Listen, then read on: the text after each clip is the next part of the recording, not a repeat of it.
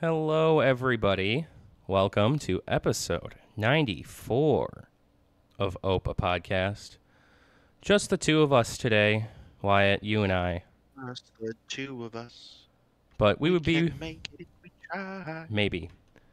But just to start us off, let's just see, what does our friend Jason have to say from overseas? Well, Please. here are Jason's thoughts on the 25-26 loss. He said, guys, this is just a really tough one to swallow. We hung in there. I think the turnovers from Max Brosmer, defense allowing crucial fourth down conversions, and Penn State's fake punt were some of the major reasons we lost.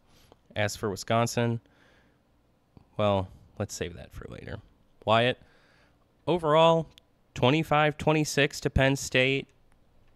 If I had told you Penn State was, 1 for 11 on third down, the Gophers only punt 3 times, they score more points than Ohio State did against Penn State, they have a punt block, and they play generally pretty good football, would you have been happy? Even having seen the game, having been at the game, thanks Stoop, many thanks to Stoop. Stoop gave me his seats for this week, and it was truly an experience. I'm sure it was fun in there. No, yeah, the atmosphere was nuts right up until like the last minute of the game. Yeah. Um, but yeah, like reflecting back on it, even having, been there and experienced all of it, I'm not mad at it. Yeah, I think this is probably the first loss of the season where it doesn't really feel all that useful to play any woulda, shoulda, coulda. Like, we obviously are going to talk about stuff, but Yeah, for sure. to me, I agree with Jason that this was a bit of a tough one to swallow, and I think it was a tough one to swallow just because it was right there for us. This game was close. This game literally came down to the wire, and it came down to just a really, really good coaching job by James Franklin to put this game away, in my opinion. And Oh, absolutely. yeah, And a lot of credit goes to everything that was being done on that Penn State sideline because I think James Franklin knows that this game was going to be a big stumbling block for their playoff chances, especially with Indiana losing this week. I think he knew that a good win here, like obviously I think they're in either way, but I think that like it was like, hey, who do they play, next week even? Rutgers. Yeah, I think this is the game where you can maybe get tripped up. And I think he knows this Minnesota team. I don't think he's forgotten about 2019 like us either. And they play Maryland next week. The bottom They're is playing Maryland next week. yeah. I thought it was Rutgers. The bottom is completely fallen out of Maryland. And I think this was the game that was like, all right, this Minnesota team can trip us up if we're not careful. And he was very aware of that. I thought he did a great job coaching this game. I thought overall, let's start on offense. I thought overall PJ did a good job coaching this game. I really only have one gripe, and that's at the beginning of the game when you're fourth and short in the low red zone and you elect to kick a field goal to go up 10-7. This is the first field goal. Yeah, the correct? first field goal. And To go up 10-0. 10-0, sure, whatever it was. Yeah.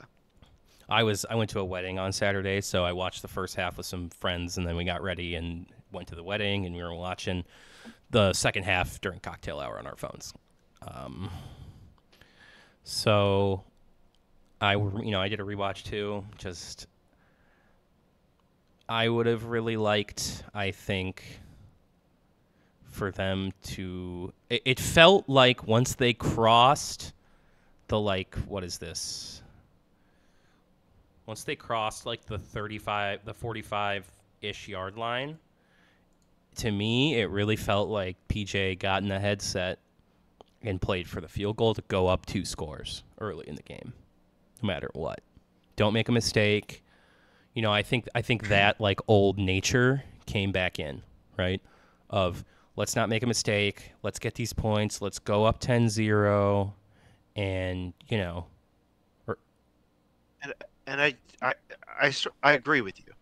I think PJ made some very interesting decisions about when to be aggressive and when to be conservative during this game yeah, that I maybe don't entirely agree with. sure. That being the one where he played it more conservative than I would have liked. And the big one where they were like trying to get a little cute even with it, where they threw the ball to Ariante or Sure. Story. Let's step back for a second. Let's get there, right? Yep. So we're starting with this 10-0, right? We're up 10-0, and here is why I am generally not a fan of this approach in general, and especially against teams like this Penn State team. I just think I would rather lose by 10 than lose by 1, if that makes sense. Right? I would rather say, hey, we tried. We got in the low red zone. It was 4th down. And you know what? I think because they go 1st and 10, negative run. 2nd and 11, of course, 2nd and 11, got to run the ball again. Which, whatever. So you go 3 straight runs once you cross, you know, your own 45. And I just hated it. Like, I just hated it. Like, because I could tell you're you have said I am perfectly fine with this field goal. And I think Penn State's front 4 really took this game over, and I think they won this game, I think, with their front 4. And part of the reason is because there was just, no consistency to the run game at all. We're talking, 1.4 line yards per carry, if that. Yeah. Stopped runs. So stuffed runs, right? Less than or equal to 0 yards gained, 23% of the runs stuffed. Stopped runs, yards gained less than or equal to 2, what I would call non-productive runs as well. 49% of their runs, 17 of them, were less than or equal to 2 yards. And the same was said, I think, for Penn State, but Penn State was much more explosive in the passing game. And I just think they got into these early situations, especially this one right away. I was like, oh, man. I remember we went back and forth immediately. We're like, well, really hope that one doesn't come back to bite you. Yeah. And that was kind of my really only major gripe, because then, right, you kick the field goal to go up 10-0, and what happens next? They go down the field, 1, 2, 3, 4, 5, 6 plays touchdown. Right? Which is what Penn State can do. Yeah, Penn State can do it to anyone in the country. That's what they're going to do.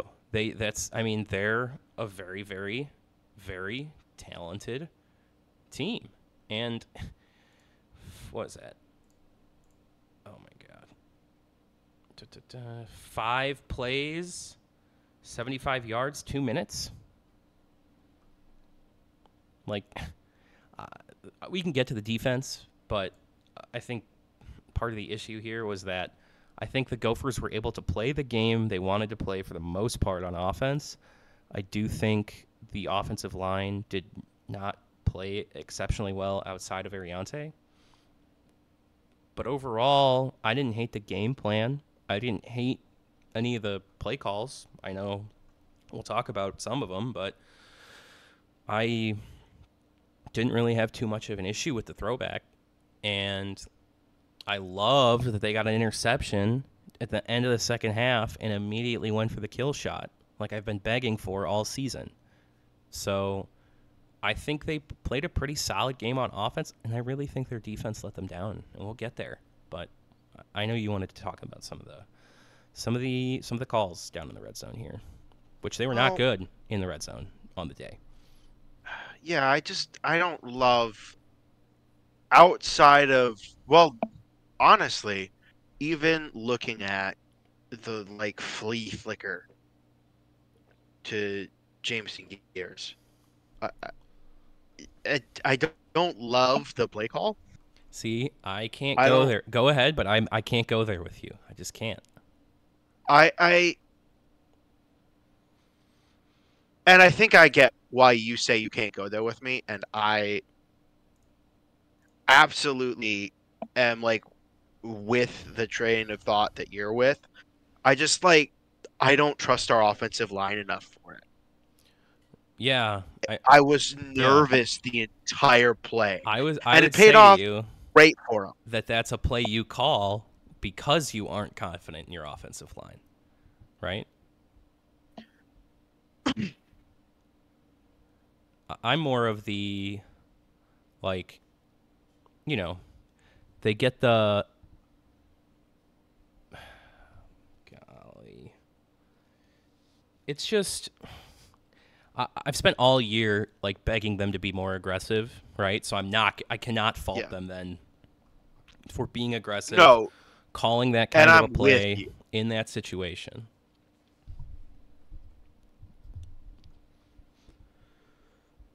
Yeah, I fundamentally get where you're coming from there, and I think I'm with you on that part of it. And obviously, play works out great. You can't really do it much better than that, can you? No, I mean it's literally exactly how you draw it up. And but yeah, it just I think they tried to get cute with it like that in the running game as well. Yeah, And like I would part of me argue. wonders if it wasn't. Go ahead. No, no, all you. I was gonna say I would argue that's because they're getting their ass whooped up front. And they kind of are, yeah. I mean, Penn State's defensive line, the front four are great. They are good at football. Abdul Carter is going to And be a top 15 pick at worst.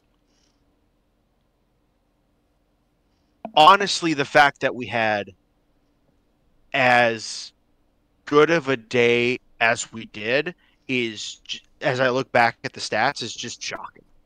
Yeah. I think I only saw one sack on the stat sheet. I can't find that right away, but what I can tell you is that Wait. the Gophers were 50% on third down, averaged about 7.2 yards per drop back, and their success rate was above 40%, which is not the best, but also not terrible. Penn State recorded one sack and 9 tackles for loss. Yeah. Which tells you where our blocking is better. Or that we're better at scheming to get the ball out of Brosmer's hand quick than we are at scheming for the run right now. Well, here, how's Which this one for you? Gophers on early downs, EPA per play, negative 0.2. Oh, unsurprising. Right? Just behind the sticks all day. And their success rate for pass, 53% on early downs, 31% successful rush rate on the early downs. And it's just very interesting to me, like let's talk about the throwback screen to Ariante, right? To me, Yeah, let's do it. one, I love that it's a second down call. I like that. I like that it's a second down call. You're not, putting yourself in a really tough position on a 4th and goal or whatever, right? So I like that it's a second down call. I like that it is. And let's be clear, I defended it in the moment. I was like, it's an interesting play call, and if he catches that ball, who's stopping Ariante Ursery? Yeah, I mean, 8-yard foot race with your left tackle, who's a 1st-round pick. I mean, he's going to bulldoze people. Yeah, he's like one-on-one with like a linebacker or a DB. Like just carry that dude in the end zone. You're bigger than him, I don't know. Like And I would also argue because I think my one like gripe with that whole sequence is I like the second down call, right? I don't mind second down, being willing to try and do something fun and maybe catch Penn State, getting upfield to rush the passer like they were all day. They just happened to drop Abdul Carter into coverage right away. Just a really good call. Just a good call by them in the right moment. Well done. And that's why the play doesn't work, because your inside alignment, your protection gets blown up right away. Max has no time to kind of look at the throwback and then scan his second option. He's just got to dirt it. And, I would argue Ariante is probably one of your 4 best players on offense. Right? I think that's reasonable to say. Yeah. So I don't hate giving him the ball in that situation, especially against a team like Penn State, where their defense is elite and you have not really been able to do anything in the red zone all day.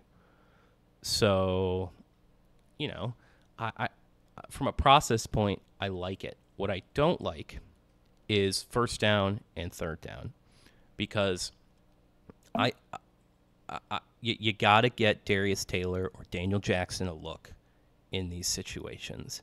And the one thing I will say about Greg Harbaugh, because I think he has had a fantastic season. I think he has shown a lot of growth this season. I think he's come a long way as a play caller, and I really have liked, for the most part, what he's done this year. Yep. But I feel like in a lot of these situations, we get a little too deep into our head, and we end up thinking of, they're going to expect us to go to Darius Taylor. They're going to expect us to go to Daniel Jackson. Let's go to Elijah Spencer. Let's go to Lemeki Brockington. And, no disrespect to those guys. They've done well. They've executed when we've needed them to. But in this situation against Penn State, I would have really liked to see some concepts or some plays drawn up for Daniel Jackson, Darius Taylor. Like one of those plays where they line up Darius Taylor as a receiver in the slot, put him right next to Daniel Jackson, and say, hey, we're going to run basically like a slant rub here from the 8. One of these guys, you got to cover both of these guys now in the open field, right? But they just, to me, I feel like we sometimes get away from getting the ball to our guys in these high pressure situations because we try and play the 5D chess. And can we not do that? Yeah. I'm with you. And that's, again, not to disrespect particularly Elijah Spencer. Elijah Spencer has been excellent this season. Yeah.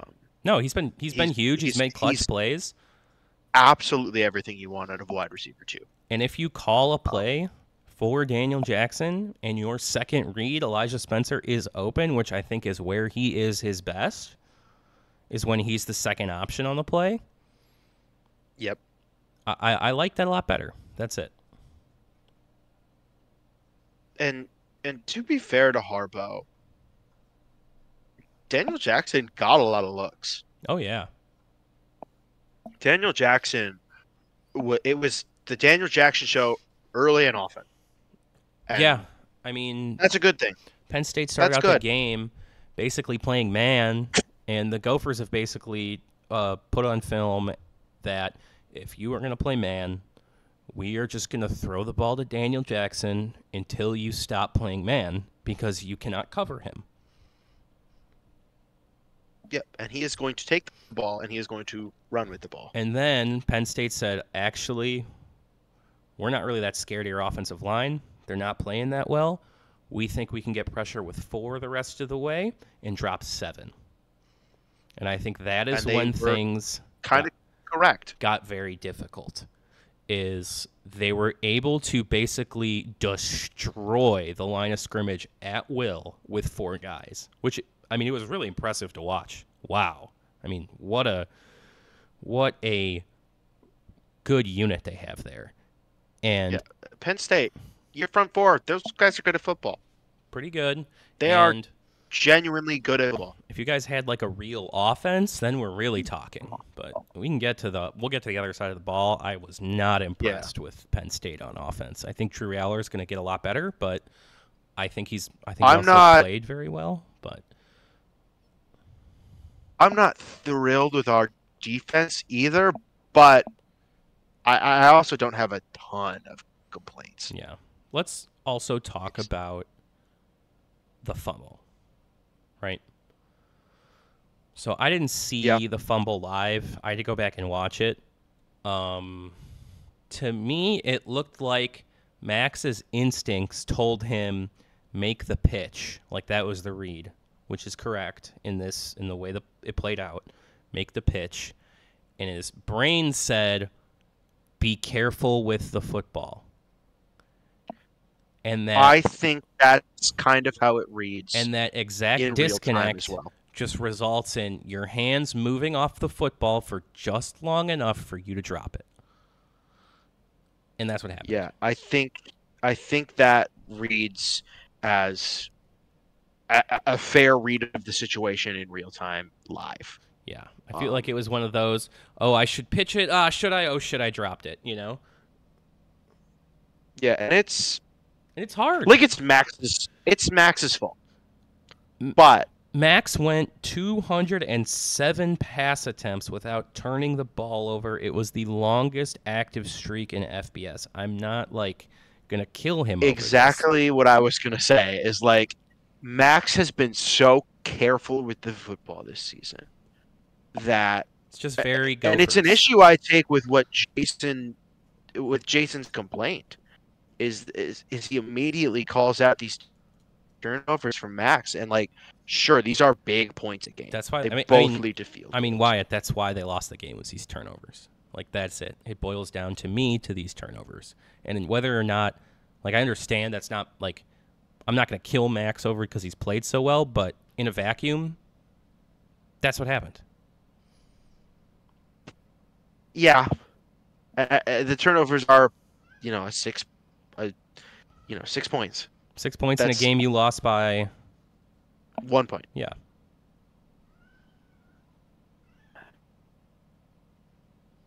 So, I'm with you. Like go ahead, finish your point on Max. I didn't mean to cut you off.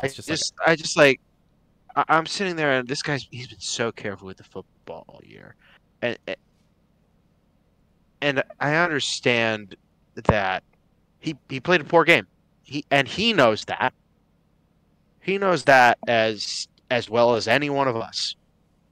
Anybody who's both of the two of us on the podcast today, our two co-hosts who are not here with us, we all know that Max knows he can play a better game than that.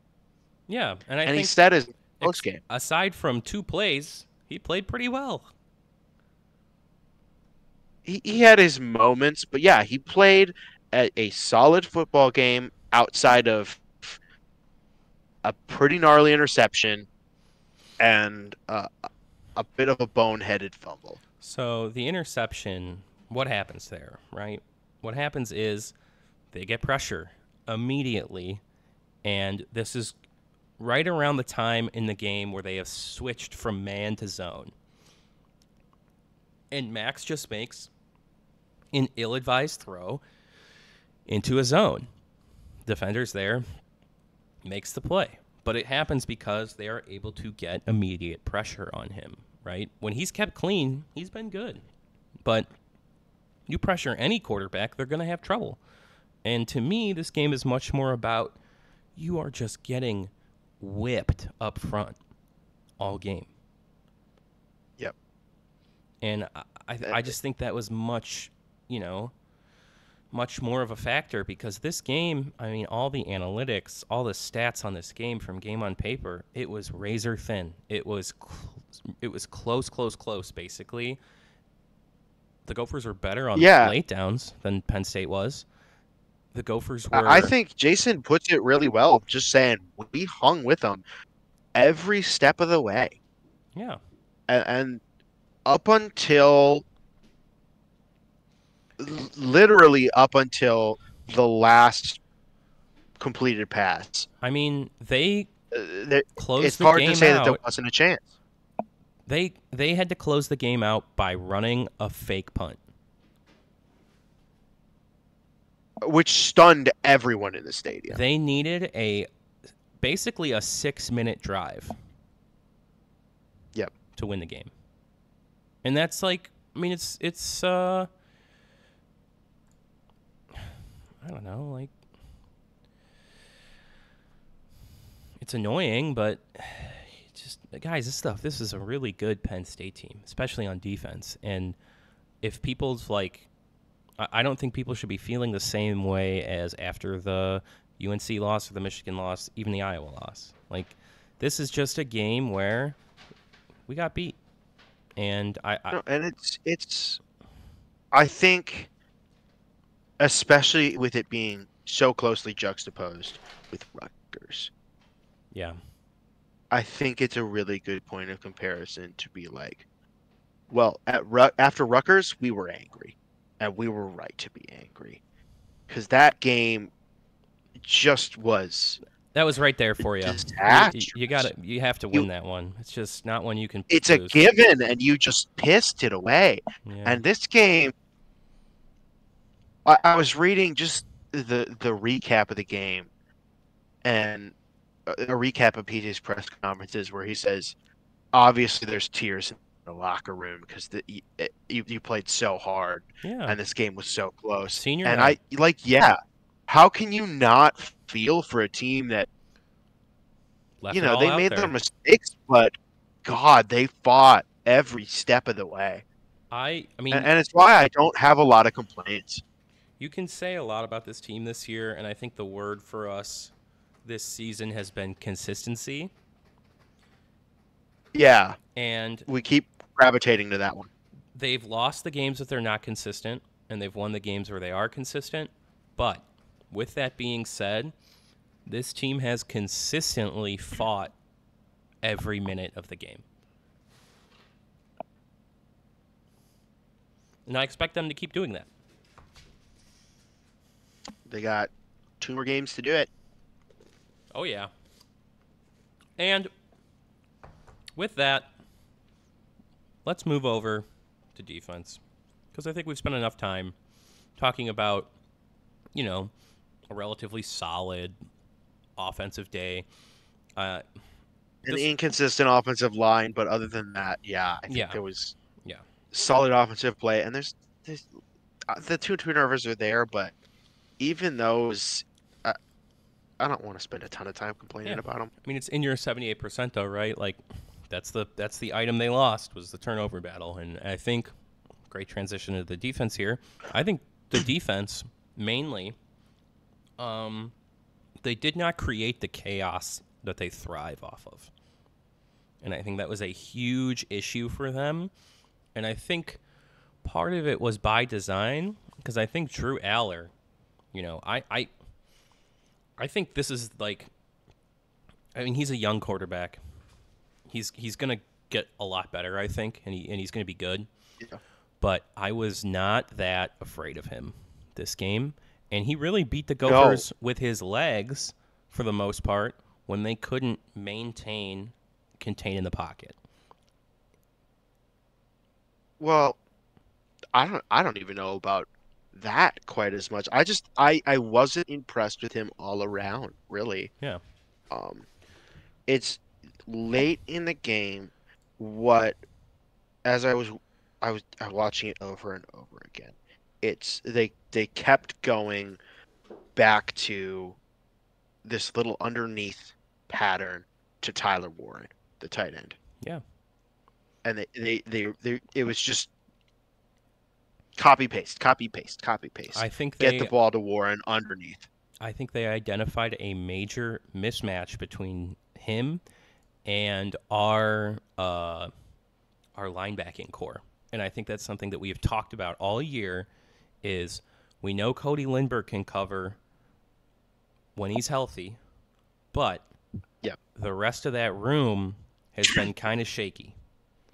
And I think they sure have. I think they identified that weakness, and they knew it aligned with one of their strengths with their best players, and they just hammered us with it. And that's just good game planning and good coaching. I want just to build on that. They said these linebackers can't cover him, and the defensive backs aren't going to be able to come up and tackle him. No. So it was Which nobody has, right?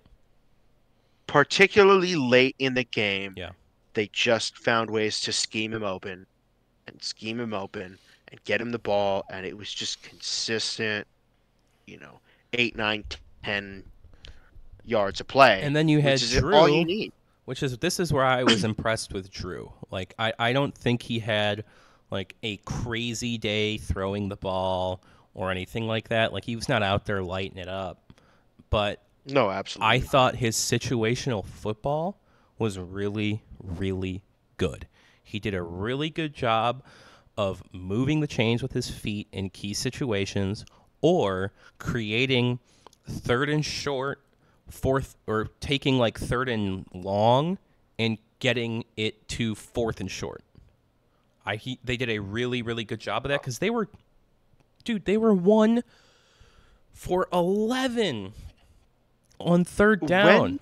They were 13%. That is the first percentile. They were in the bottom of the bottom for the week in third down conversion rate. And they were good on fourth down. And they were able to get into these fourth and manageable plays. And what did we say in the preview episode? They were also, if anyone hears like weird crashing going on in the background, that is just two cats being absolutely nuts. Just ignore them. Because I don't think my Discord's picking it up, but my OBS might be picking it up, and they are just going bananas right now. So your Discord is not picking it up. Okay. I do not hear them. I see the lines moving on OBS, and I'm just like, I have no idea. But digress. I just think he did a really good job of getting them into these fourth and manageable situations, and like we had said in the preview episode, they are the most efficient team when it comes to success rate on offense, and they knew fourth and short they could convert. They knew it, and they didn't shy away from it at all. And I think they showed a lot of respect to the Gophers by being scared to punt the ball back to them in this close game. Yep. And kudos to James Franklin, knowing the kind of coach that he wanted and needed to be in this situation, and going out and making some aggressive play calls, perhaps because you're scared, or perhaps because you're being respectful of a team that has beat you in the past and who is good enough to play spoiler again. At the very least, you are saying, we are a playoff team. I am dictating the outcome of this game. We are dictating this game because we are the better team. We are taking this game, and we are winning it right here. I think it was a very good read on them after the field goal with 5:48 left in the fourth quarter to say, hey, because honestly, not the worst kick call from PJ because... No, I genuinely didn't mind it. 6 minutes left. You have all your timeouts. You're going to get the ball back. You're thinking at least once, right? All we need is a stop. And I felt at that point that the defense had sort of started to readjust to this underneath getting beat by Warren. That they were starting to be in a position where they could get the stop. When that kick happened, I said, yeah, I could feasibly see us being the last ones to touch the football in this football game. Yep. And then they get this drive where you have them in 3rd and 9. Drew Aller, 8 yards. They convert to 4th and 1. I believe that's the fake punt. Just an unbelievable fake punt. And then you have 3rd and short, stop. They convert to 4th and 1. And then you have 3rd and 10, and you give up a 9-yard run. For them to go 4th and 1, and they just say, you know what, we're done here. And you know what? Good on, like we've said it a million times. Good on James Franklin. They didn't play to lose. They didn't play to not lose. They played to win, right? And the defense. You got. We said this in the preview too. When Penn State gets behind the sticks, get off the field. Get off the field in these situations. And when it mattered the most, they couldn't. And you know what's really poetic? The fake punt. I don't know if you caught this watching it live. 4th and 1. This is probably the only 4th and 1 or 4th and under 5 and under, in PJ's entire tenure where they have not been in punt safe.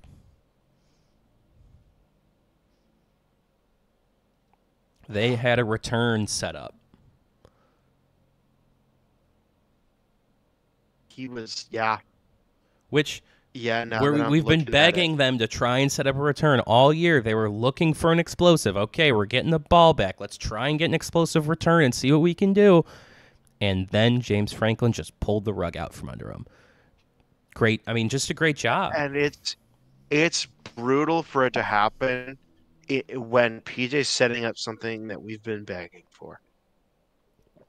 Yeah, because it's just the one time they're not in punt safe. It's just poetic, right? Like, but let's pump the brakes just a little bit because I want to talk quite a bit about special teams. Okay.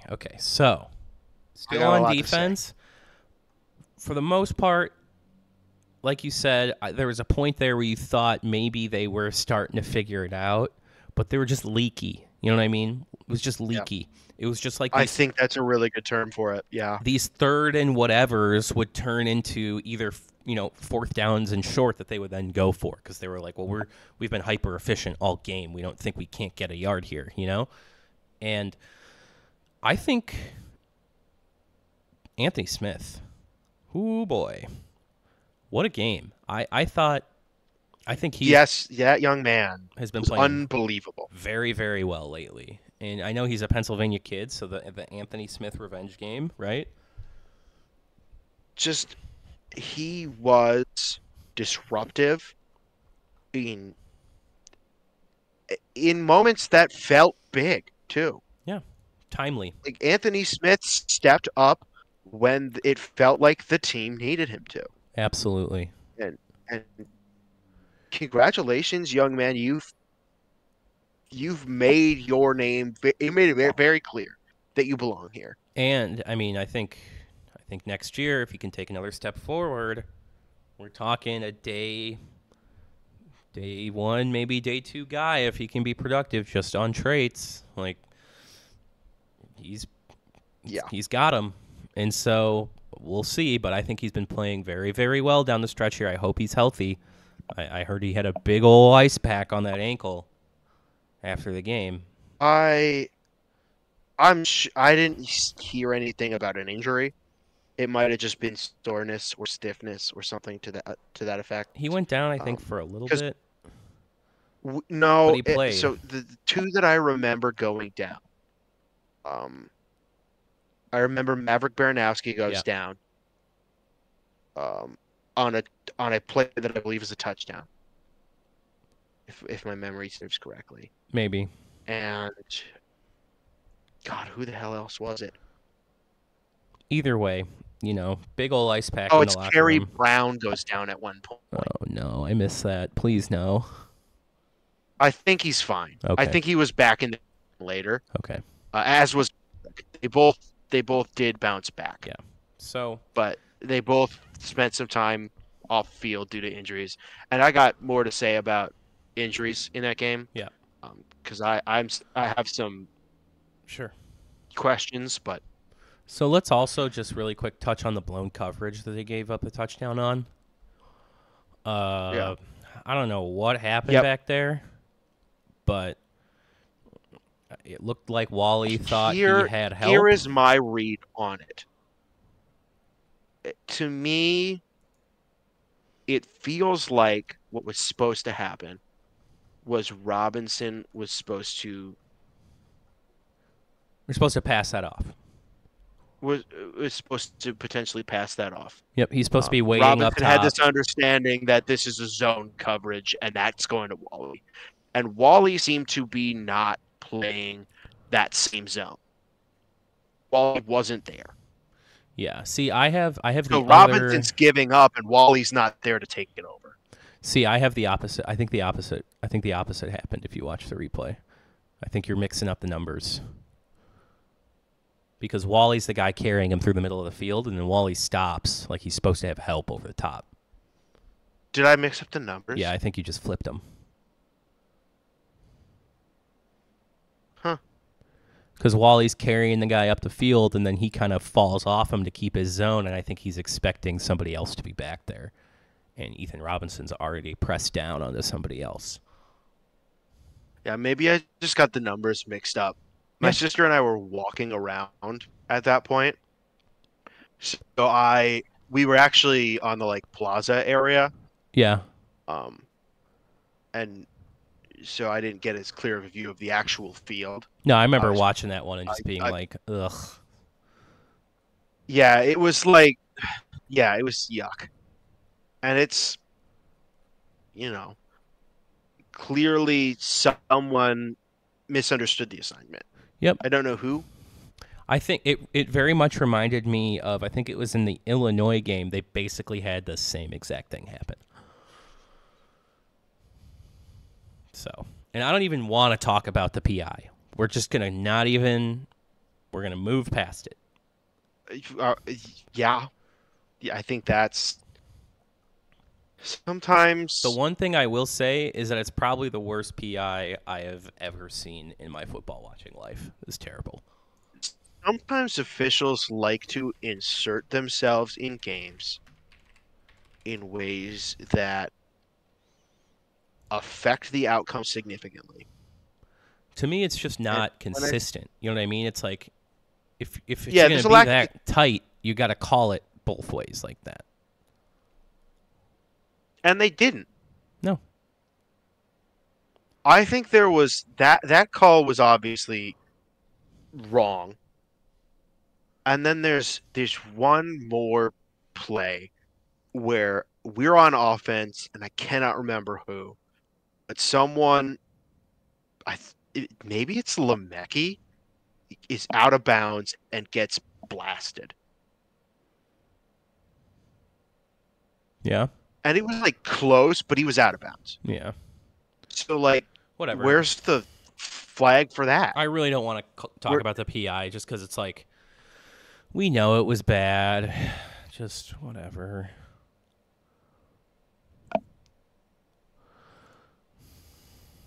Just what? Ugh, gross. It is what it is. But either way, I mean, I think, this game came down to they couldn't turn the ball over on defense, right? They didn't create those havoc that's a significant plays. part of it. They let Drew Aller get out of the pocket and create, and that's really it. It's very slim on the margins this game, like we talked about. So we could sit here and talk about, schematically, maybe they weren't blitzing as much or running enough games up front, blah, blah, blah. But, at the end of the day, it just kind of feels like it was close. And if one play goes a different way, another play goes a different way, you get a turnover here, turnover there, maybe it's different. But, hard to be too mad at them. I would have liked a little more aggression. I would have liked get after Drew Aller a little bit more. But what are you going to do? Can I make one more specific shout-out on defense? Mm-hmm. So our leading tackler was Cody Lindenberg. Yeah. As one might expect. Who's second? Ooh, Coy Parrish. Coy Parrish. And he was he seemed to be involved in every play. Well, he was trying to be involved in every play. The full allotment of snaps, right? Yeah, he played the full allotment of snaps. And there was a specific offensive play that was designed to go to him. Yeah. Fun. Which, unfortunately, dropped. It would have been a very cool play. Fun, though. Do it more. That we have concepts for that. Gonna be interesting to see if he switches his number in the future. To what? Because the guy waiting in the wings, Drake Lindsay, is wearing number 3 right now. Yeah, they would just put one of those special teams jerseys on him, right? Can they just throw a jersey over him? Yeah, they have like shells that they can just throw over you for like if you go out on a special. Remember we got that penalty earlier in the year, and we should have gotten the one against North Carolina where we had two guys in the field the same number Yeah. playing special teams. Yeah, they have like basically like a pullover. It's like it like looks like a jersey and just has a number with like no name on the back of it. So it's just it just lets you change your number for a play. Yeah. Effectively. Yeah. Okay. I didn't know they had that. No, yeah. They would just I think Thanks for that. Thanks for that insider information. that's like it's a newer thing and it like rarely if ever comes up. Cool. But yeah, they have like covers for that. But yeah, Coy had 13 tackles. Yeah. 4 solo tackles. Yeah. So like very cool to see Coy tackling and making an effort to tackle. Yeah, I mean, I think his tackling's improved throughout the year. I think he was kind of one of those guys who was guilty of the head down, throw my shoulder at you for a little bit. But I think he's like he has improved. He's a true freshman, and I think he's really starting to find his stride here at the end of the season. And that's saying he's found his stride as a tackler when we've already seen him excel as a playmaker. And they're not throwing the ball at him as much. They're not testing him as much as they were. I think teams have figured it out that Coy Parents is pretty good at football. Yeah. I think if you had to pick between him and Aiden Gooseby or Kerry Brown to throw at, I think they use Kerry Brown in run support more, and I think Aiden just doesn't have the production on film right now that Coy has, and I just don't think people are willing to risk the ball in his area, and that's a great thing. It is a very good safety room, and I'm very happy. Oh yeah, it's so good. Like, it'll be very interesting to see how they manage that in the upcoming years because all 3 of those guys are coming back. Oh yeah, Aiden Gooseby's going to be a junior. Yep. Aiden Gooseby's younger than I thought he was. Yeah. I mean, and the other 2 are freshmen. I think looking back on this, I mean, we're not done with the season yet, but I think when we look back on this team, there's going to be a lot more NFL guys at the end of the day than we imagined. And I actually conducted this exercise myself with the 2019 team when I was gearing up for last week. I went down the 2019 roster, and there are 15 players that were on that 2019 team that are currently on 53-man rosters in the NFL.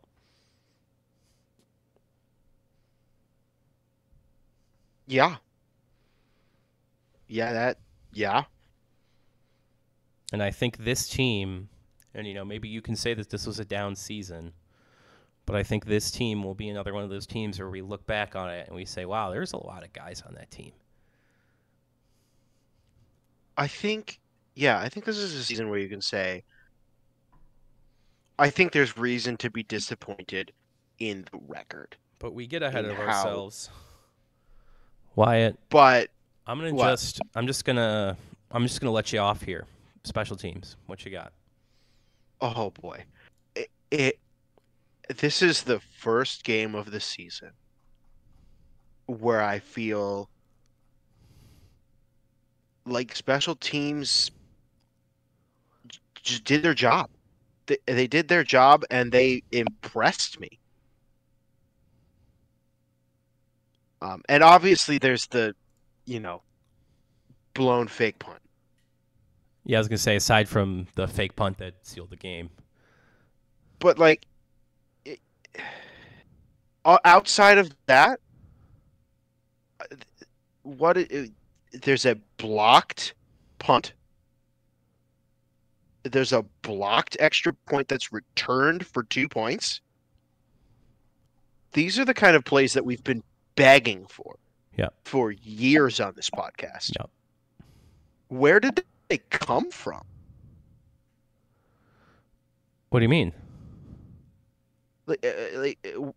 Where do these Why have we not seen these? We get these splash plays on special teams. But it feels like this special teams unit is a different special teams unit than we've seen in years. Yeah, I agree. I think the Derek LeCaptain one. Shout out Derek LeCaptain on senior night, huh? Yeah, very much shout out to Captain. He also had a kick return. That's just an effort play. Like that's just a pure effort play because they are in punt safe. Funny enough.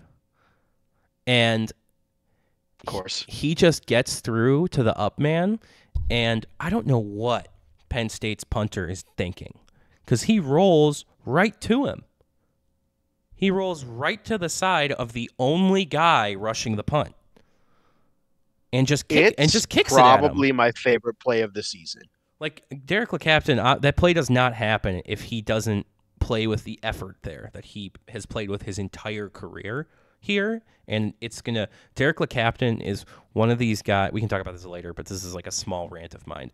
But like he is one of those guys who's gonna get pushed out by the like roster shrinkage that's coming with plus NIL and stuff like that. Guys like Derek LeCaptain, who walk-ons who have a big impact, earn a scholarship, stuff like that. That's gonna go away. And like seeing him have this moment on special teams was just so cool and so great. And I'm upset that that's gonna go away, but I'm really happy for him. And I don't know what that Penn State punter was doing. I don't know what the Penn State punter was doing either, but like, yeah, the effort on the play. It's like I said, it's my favorite play of the season. There's nothing. There's been a lot of plays that we can talk about and like look on fondly. That's to me, disgusting. there's nothing as near to my heart as that. That's very sicko of you. I love it. It's just like, this underdog player whose name we don't get to say like ever goes in and makes a huge impact. Wasn't he like the running back for a little bit last year when everybody was hurt? He was like RB4. It was like RB7. He was like emergency running back. Yeah, him and Jordan Newbin. Like he's the Zamboni guy throwing on the mask and getting in the net for, whatever hockey team. But instead he's a running back. But actually he's like a linebacker. Yeah. I think. I mean, he's just a football player. His position is football. Just a football player. His job is football. Only football. Yeah. But other than that, on special teams, I agree with you. It was good to see them block a field goal, and it was good to see them attack that and then also return it. I mean, that was so. I mean, how often do we see that? How often do you see a 2-point like extra point block? It doesn't happen often at all, and like that's a huge swing in the game too. Ethan Robinson's going to get a ton of credit for that one. I think we've got to make quick note of Jack Henderson blocking it. Also, what are they doing on field goal block there? They just like. Is there a specific answer you're looking for? He's just untouched. Yeah, no, it was not. There was never a doubt that it was going for 2. Well, the thing is you probably just see him come off the snap, and you're just like, oh, there's nobody touched him. Like, it's crazy that the special teams unit came out and made these big impact plays. Oh, absolutely. It was great. Genuinely a 9-point swing. But that's how from special teams plays. But that's how you stay in these games. And I believe you specifically mentioned last week that you wanted special teams to, be a reason that they are good. Be the reason that we win the football game. And then they were. Like, special teams was the best unit of the day. I think we can say that. No. I'm not going there. You're not saying that they're the best phase of Of team? No, because Mark Crawford still had 32 and 35-yard net punts Well, in field flipping sorry. situations. Special teams minus Mark Crawford. That's not how that works. No. Yeah, I think I guess if you had to ask me, this is the thing with this team. This is why they didn't do well. Like consistency. Like there's no unit was consistent for the whole game. Like if I had to pick and choose, I would say on offense, probably I don't know. I guess like I can't really pick anybody on. I mean, they were good on offense, but maybe you pick the tight ends. I mean, your best guy on offense is probably Daniel Jackson. A best unit, right? If you say like receivers or line or whatever, right? And then I think like your secondary on defense, right? Yeah, and then your receivers on offense, right? But it's like you can't pick all of one side of the ball, and that's I think part of the issue. Yeah. Which you'd love to pick. Everyone but punter on special teams this game was like that's fair. That's fine. I doing mean, their job well. It's not how it works, but it's that like I get it. No, I get where you're coming from. And they really just need they have other punters on scholarship. It's like why is the defensive line rotation only 7 guys and you have like 30 guys on scholarship? That's an exaggeration, but you know what I mean. Like yeah. It's the same thing. It's just like nobody else gives you more. Like even if it's just like, hey, this guy can't really like do the rugby style kick yet because he's too young or whatever, but he can sure boot the ball in the open field, and you just run him out there in clear like we need to flip the field situations. Why not? Yeah, like even continue to use Mark Crawford when you need that coffin corner, because like in a relatively short field, he can get you the ball inside of the 10. Yeah, it's something that Mark Crawford can do and did do. If you need 38 yards and a bullet, he's got you, dude. I'm looking at the roster right now, and there's one other guy on the roster at punter. His name is Caleb McGrath. He's a freshman out of Apple Valley. All right, we are deep. We are deep right now. It is time. It is time we need to get out of it. It is time to use an axe to climb our way out of this. Yes, please. The axe game. We're here. We made it, you guys. It's the end of the season. Black Friday. This is the one. National window. This is I don't want to be too dramatic here, Wyatt, but I think your season vibes are on the line here. Season vibes are on the line here. Absolutely, they are. I don't think that's being dramatic. In fact, I don't think you're going far enough. I think the opportunity to improve your bowl game a little bit, to keep your biggest rival from getting to a bowl game while they are currently in a tailspin, and yeah, they're a disaster. And you get to end the season on a win. On the win, like the on regular a win season, getting with the axe. Yes. Oh my God. Like the vibes, a win here. The vibes would be so good going into the off season.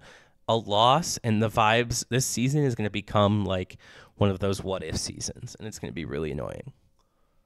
You have all 4 official trophy games this year, and we have lost 3 of them. Yep. And this is your last chance. And this is the big one. This is the one. This is the one. When you got hired, you said, if I go 1-10 or whatever and beat Wisconsin, it's all good. So how about do that? And it's doable. You know, I think it's absolutely doable. I know. Yeah, I know people are like, well, Wisconsin just hung with Oregon, and I watched the end of that game. they I, their defense played really well. They could not do anything on offense in the fourth quarter. Braden Well, they Locke. couldn't do anything on offense for most of the game. I know that like me saying this is going to cause him to go for like 350 and 3 touchdowns, but I am not scared of this quarterback at all. They fired their offensive coordinator a week ago. Is it only a week ago? I thought it was longer than that. I don't know, week, maybe 2. It was after the Oregon game. Yeah. Which was last week, right? Or 2 weeks ago. It was after the Oregon game? Wasn't it? That was a week and change ago. Crazy, huh? It feels like it shouldn't have been then, and that's why my brain is trying to like put it anywhere else, but I think you're right. Because I saw that and I was like, gee, that's the game you fire the guy after? Yeah.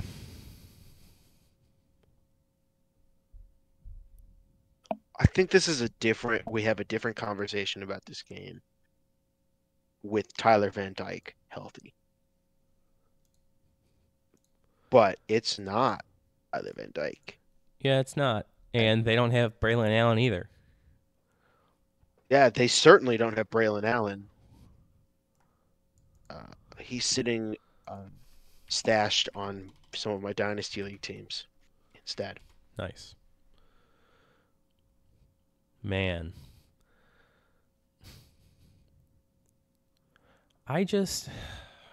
God, this game always is just like so crazy. Like, because it just like everything goes out the window in this game every year, you know? Yeah. And it's just, I mean, Wisconsin's inefficient on offense. They're not the best on defense. We have kind of hit a bit of a skid here. And it's just like lining up for one of those really chaotic matchups between these teams. And I think the better quarterback wins this game, and I think Minnesota has that. Minnesota does have the better quarterback. Hey, Max, welcome back. We still love you, buddy. Always did. Never in doubt. Yeah, I mean, their offensive success rates are both right around 40%. Our rush rate is below 38% success rate right now. Pass success rate is 44. I mean, we're not world beaters over here either, but they are just. You don't need to beat the world. You just need to beat Wisconsin. Exactly. Like, offensive success rate overall, Minnesota is 83. What do you think Wisconsin is? 82. 84. Defensive success rate, Minnesota is 53. Wisconsin? 55. Nailed it. They're the same team. It's so funny. It's the Spider-Man meme, but it's Goldie and Bucky. I know. And just I just think, on defense we can really get after Braden Locke, and I think this is going to be a big game for the defense.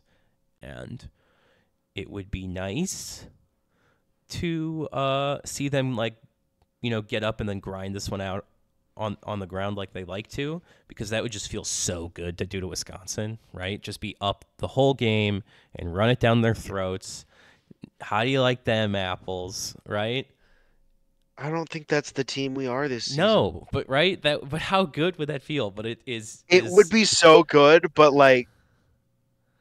it's just not going to happen. There's also something in showing them, after all of these years of dealing with PJ Fleck doing the same thing over and over again, here's a new dimension, and we can beat you this way too. Yeah, I think that'd be really, really fun. But I'm not precluding that from my scenario, my dream scenario, right? But yeah, because I think what if it starts out with 2 quick touchdowns from Max, they get one running run from Darius, and then they just kind of sit on the game after that while Wisconsin tries to catch up, and it just slowly bleeds them out, and I don't think that's going to happen at all. So I think this is going to be another very anxious, stressful watch for everybody, like it always is.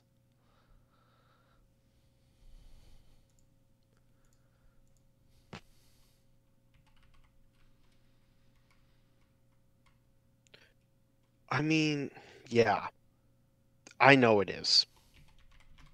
But also, like, outside of the non-conference slate, Wisconsin's only scored more than 25 one time. Or no, sorry, 2 times. Sure. And they were against pretty bad teams. They scored 42 on Rutgers, and they hung 52 on Purdue, which I think is still a 1-win team. Yeah.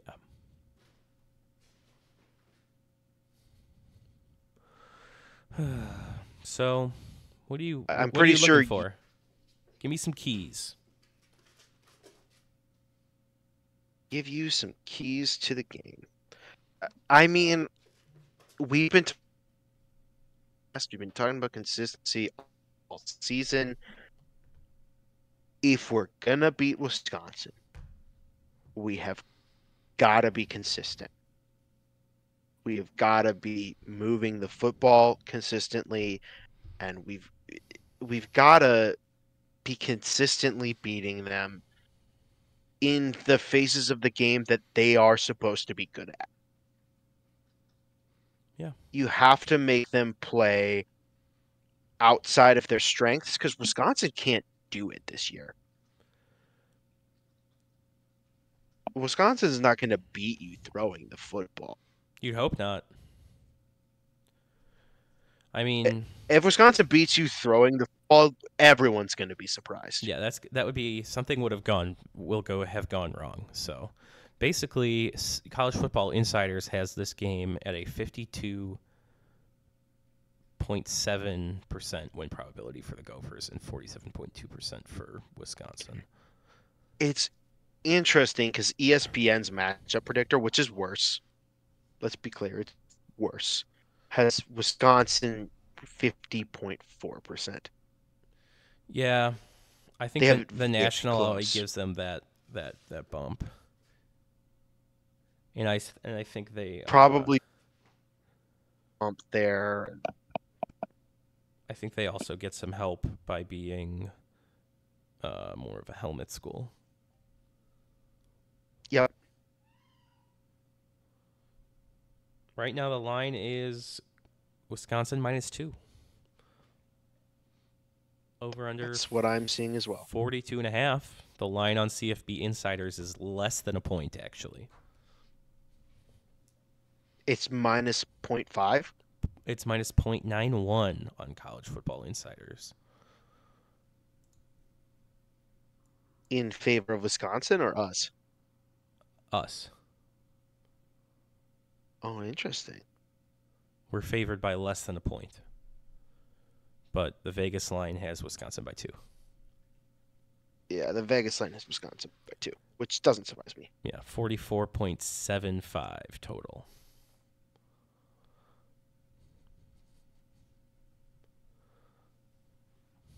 So, with that, it's going to be ugly. Yeah. But yeah, man. I mean, this game is going to I think just really be annoying because I think PHA is going to show a lot of his old tendencies to start, and then, then they'll try and he's going to try and calm things down on the road and establish the run up front, show Wisconsin that we're here to be physical and whatever, right? And then they'll need to get back to throwing the ball to be efficient because that's who they are this year. So, I think it'll be okay in the long run, and I don't really. It's hard to have much else to say about this game. It feels like the same game every year. Just a game where we're just nervous, just constantly nervous about it. Well, at least in the PJ tenure, at least this game, in the last, I guess, 6 or so meetings has felt like either team could really realistically win. Yeah, which is good. It's a positive change, because before that, I don't know that I ever. You don't usually you go into watched these games Wisconsin game hoping and to felt. win. Like you go into these games hoping to win, like it'd be fun, but I think PJ's won a couple here. I think now with the quality of where this program is at, this game specifically with Wisconsin, I think people are more like, no, we should be winning these games. For sure. I'm with you. So, with that, I think we can get over to picking this game now. You, my friend, have a loss here. Care to explain yourself? Listen. I picked this game while Tyler Van Dyke was the quarterback, and I hate it because these two teams. Tisk. These are like we just said. These two teams are the Spider-Man meme. Goldie's pointing at Bucky, and they're the same. All right. Well, I'll break in here really quick just to shout out Jason, and we got an update from our guy Griffin, actually. Jason says, as for Wisconsin, I'm pissed, and I want the fucking axe back. Forgive me. So Gophers win 25-17. Give me the dub when I return from Japan and Korea, please. And then that feels like Jason's signature optimism. Sure does. And then Griffin chimed in, I think. Not much to say this week, but overall, love how the Gophers are one of these tough teams that can expose almost anyone on any given week. We never get the attention we deserve when we deserve it, but a game like Penn State exposes a top team, it makes you feel better. First to really expose USC and maybe Illinois as overrated as well. Would have been nice to pull this one out, but can't complain too much about a hard-fought game that came down to our own mistakes. Penn State deserves respect. What does it say at the end? But 4 was too high. Yeah.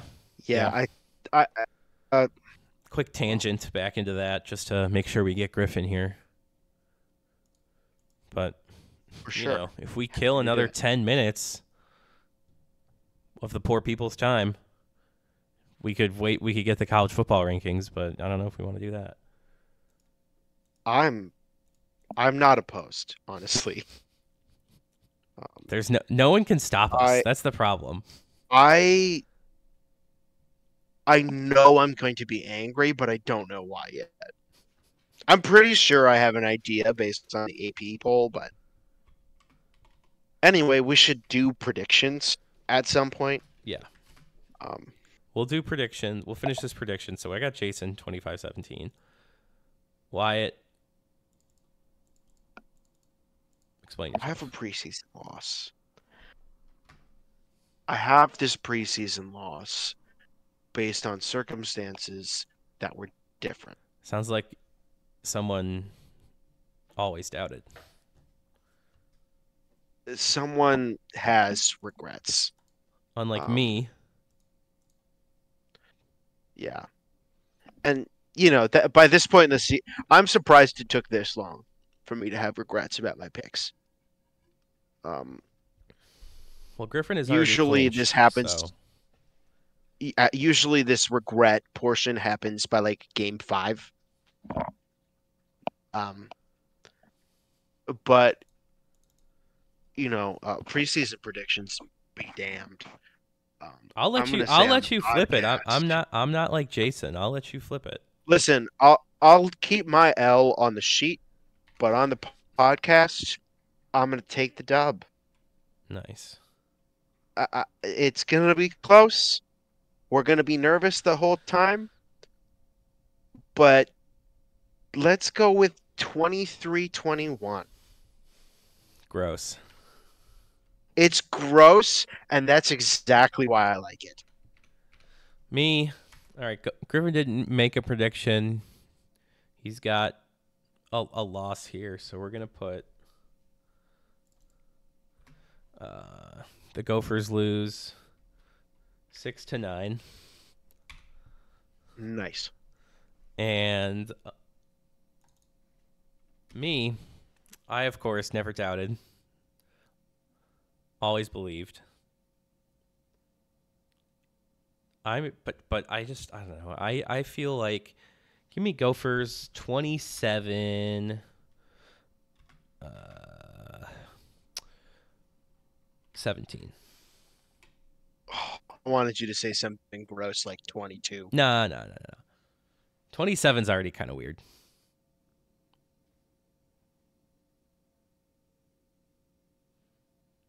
So, Oh, I wanted you to say something like 22 for Wisconsin. So it's just really gross. I wanted to have to take a shower after score predictions. no. That's crazy. All right. Well, I think we're going to take a quick break here. And by break, I mean we're going to tell Jason to edit this out. And I'm going to tell him what time this is at. And I'm going to do a quick clap so he can kind of find it easier. So, yeah.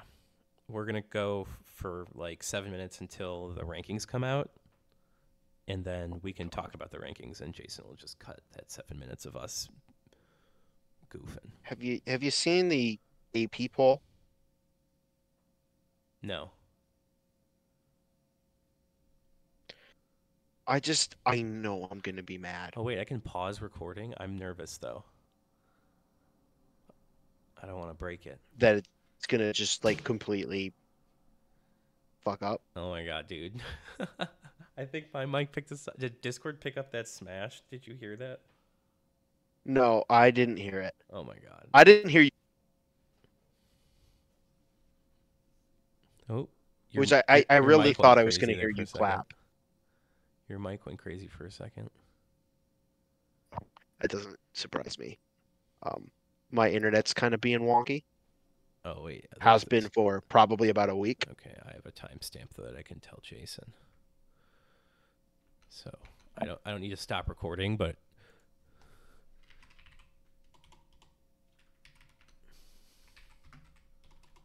I'm unhappy about the AP poll. what is it? Read it to me while I type. Number 1, Oregon. Number 2, Ohio State. Number 3, Texas. Number 4, Penn State. Number 5, up 1 spot, Notre Dame.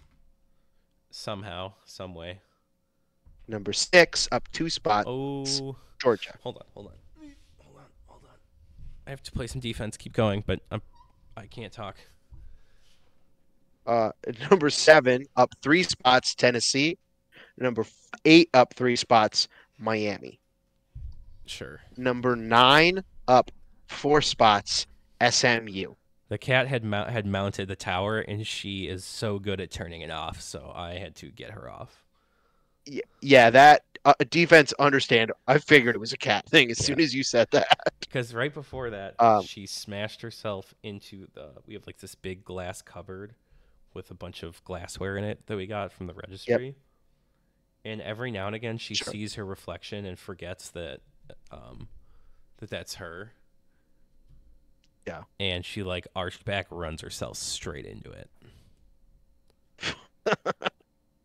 And she does it too frequently. I'm so deeply disappointed.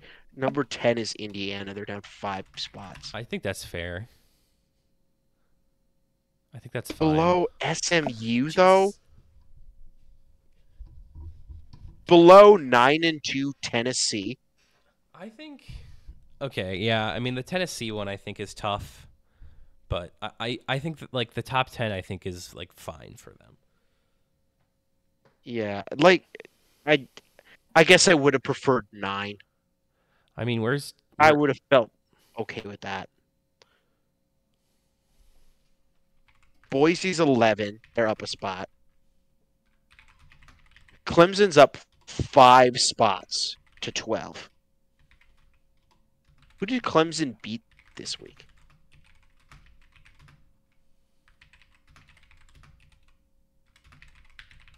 Oh, no, you're typing. Oh, you're just typing to Jason. That's fine. I'm going to look at who Clemson beat. Because I don't fucking believe it. That makes me very angry. What? Clemson's up 5 spots for beating the Citadel. What are they at? 12. 12. Clemson's 12. Stupid. Alabama's 13. They'll lose in the ACC playoff, though, so it won't matter. Yeah, but it will because Alabama will get back in. Dude, Hazel just tried to, like, jump up right onto the desk, and I just snatched her out of the air, and she was so confused. Fucking nice. Sorry.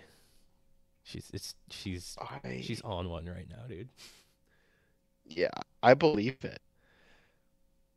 Cats do kind of be like that. Her like tail puffs up. Like she looks like a raccoon. Like when she gets super hype, her tail puffs up, and it's like so hilarious. I'm on the rankings Twitter, so. It's now 7 o'clock. Where are my rankings? If they do them one by one, I'm going to kill them. Committee, please. Should I just turn the ESPN stream on? What am I doing?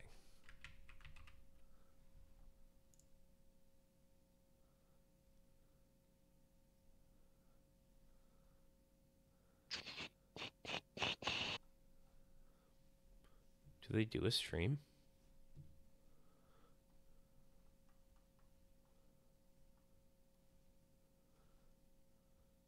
Committee, please.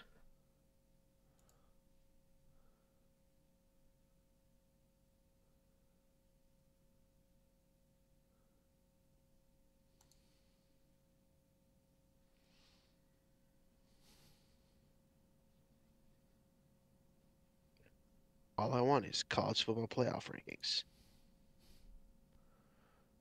Do they stream it somewhere? And will not give them to me. How do I not know this? What? Isn't it? I thought it was on ESPN. Is it on something stupid like ESPNU? No, it's got to be on ESPN. This is crazy.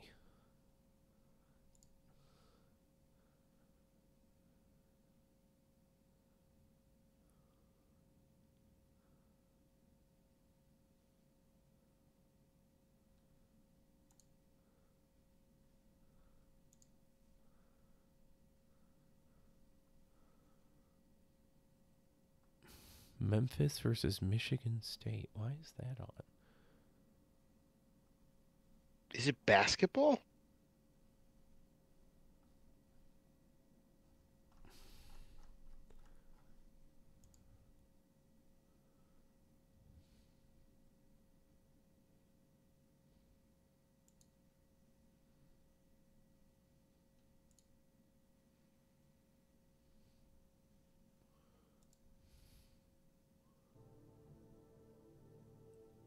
This says it's on ESPN. I've got the stream up in the second screen. I'm going to go to the bathroom real quick.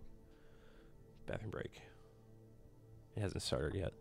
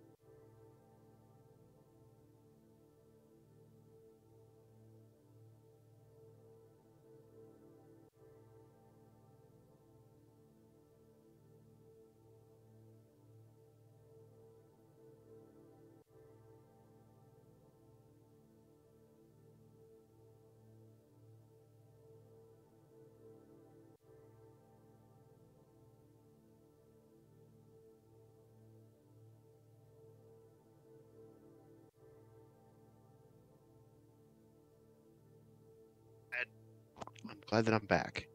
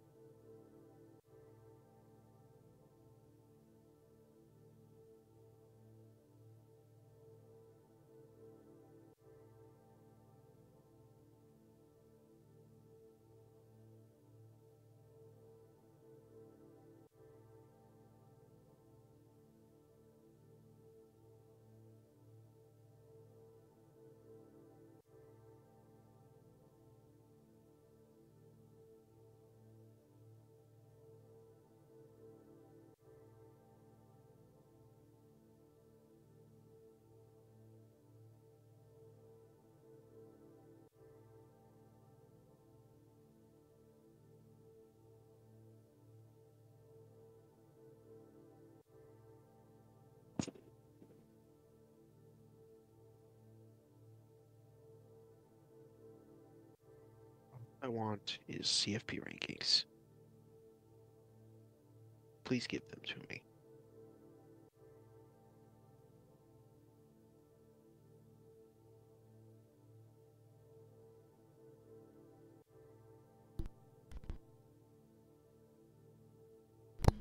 Hello. Hello. I'm back. Nothing has happened. I did not know you left. Really? Yeah, my Wi-Fi was cutting out, and then I disconnected for a second, Oh, wow. Good timing by me. and so That's I've good. been like for about a minute talking to myself. Dude, hell yeah. Just begging the committee to give me what I'm asking for. And that's going good? No, it's not. They're not giving it to me.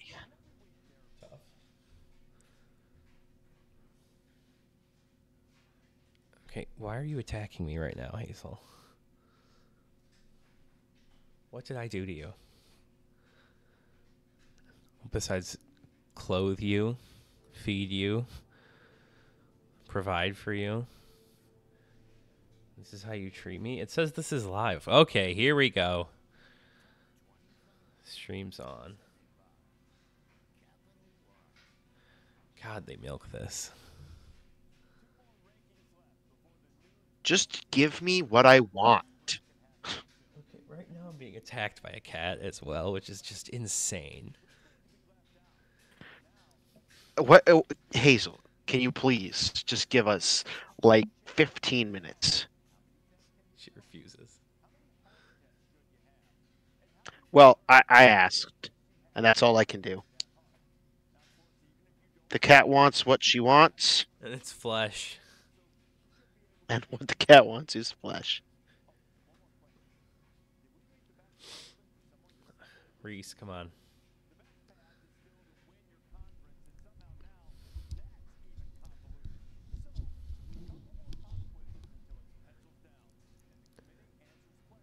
Are we going to reveal the rankings or not? They just have a bracket up. Oh my god.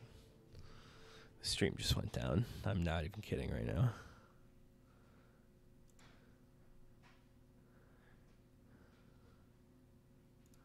That does seem appropriate for the situation. It's like the rankings reaction show.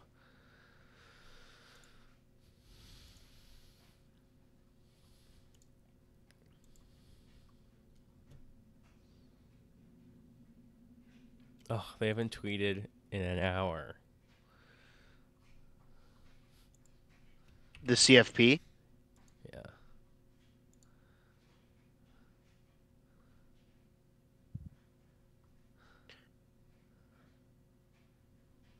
They're going to just drop the rankings and fucking bail. I love the idea of CFP rankings losers having to wait for a college hoops game to end for their reality show to start.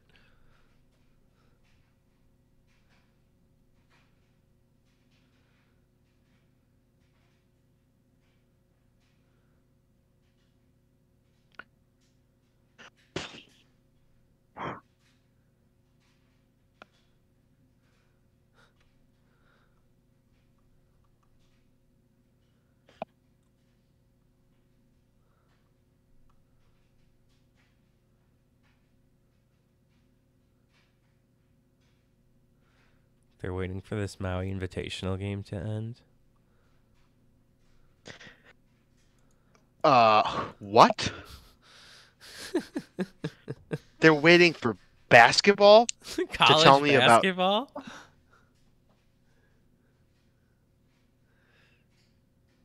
Memphis at Michigan State. Is that the one?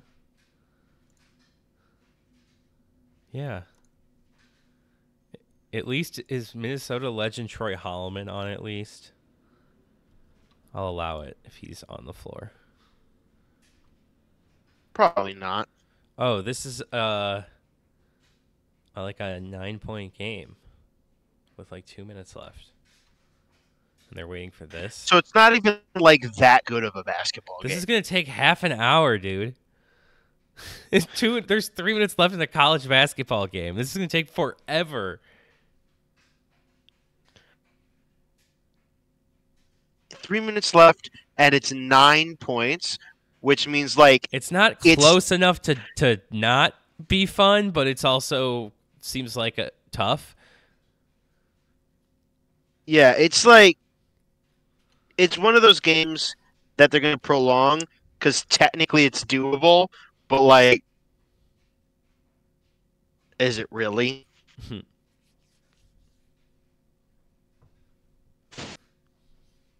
Should you? You know? Like, is this worth holding What? up the college football rankings for half an hour? It's not, but they're going to get away with it.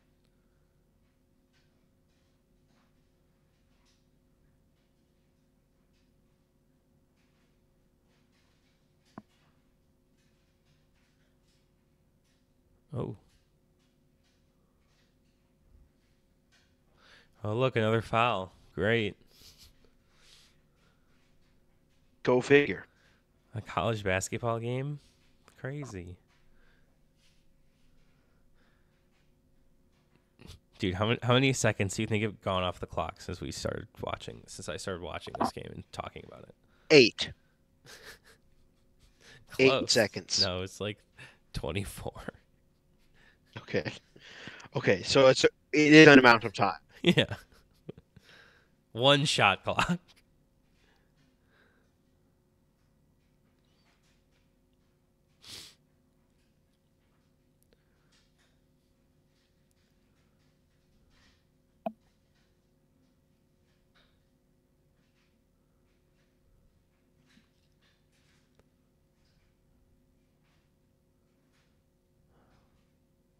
Good board.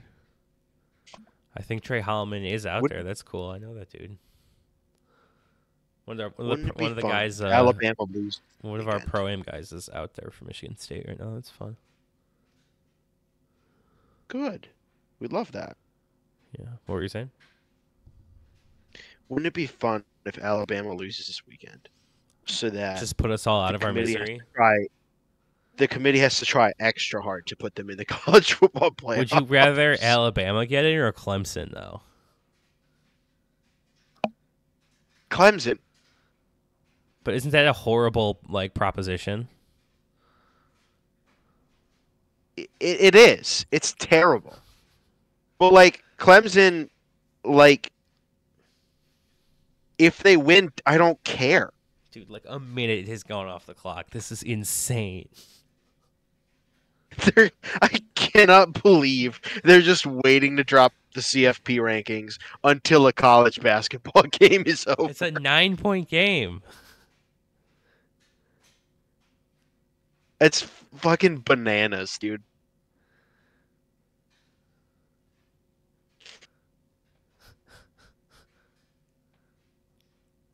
Poor Jason. It's a 9-point game that nobody cares about, too. Not at all.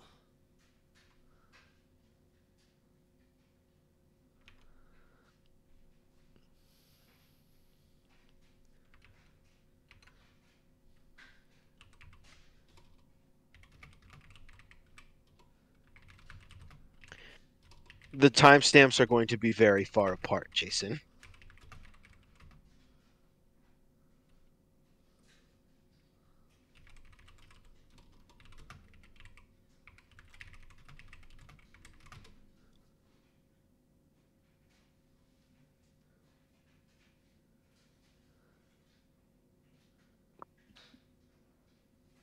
for not to let's go. God damn it. Is he flying back today or I think he's flying from Korea back to Japan. okay, so he's doing more time in Japan, basically. Actually, it's kind of a long process, isn't it? What? The flight from Japan back to the States, it might take like, Oh yeah, it's like 12 hours, yeah. Ooh, maybe? that just gives me the heebie-jeebies. I don't love it. I've never done it, but I don't love the idea of that long of a flight. Yeah. I don't know if you've seen me, but my legs are kind of long. Yeah. It's it's not a fun time. Yeah.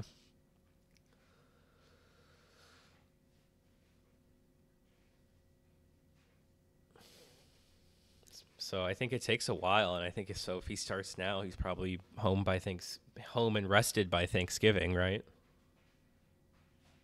I would think so.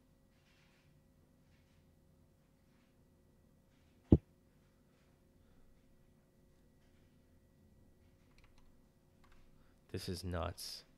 Oh my God, 29 seconds have gone off the clock since I looked. Just no time.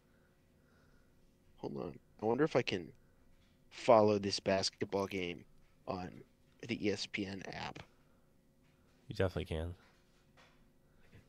God, stream sucks. Well, first they will have to show me the game. There we go. Neither of these teams is ranked. Oh, it's a 7-point basketball game now. Oh boy.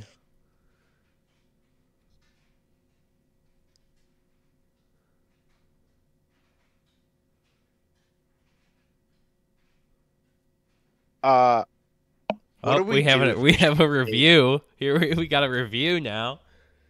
What do we do if Michigan State accidentally sends this basketball game to overtime? Oh my God, bro.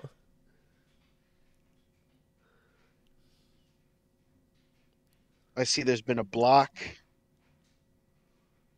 Maybe. Seeing if it's a goaltend, is that what they're looking at? Doesn't look like a Maybe. I don't goaltend. know.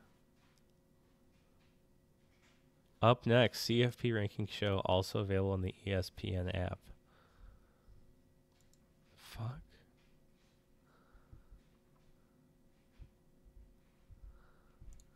Oh yeah, you're traveling tomorrow probably. Yeah, we're driving tomorrow morning. Oh, I gotta turn my out of office on. Shit. Fuck. That's annoying. I also hate turning my out of office on.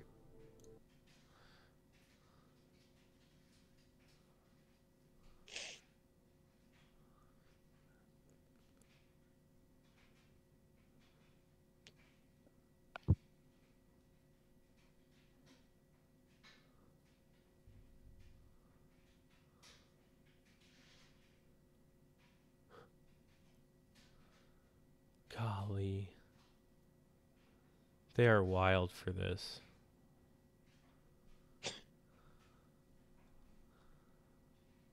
How much time is on the clock in the game that you were watching? 45 seconds. Okay, so I'm not like that far behind. Jesus, guys. Oh my god, it's gonna be a fucking 5-point basketball game.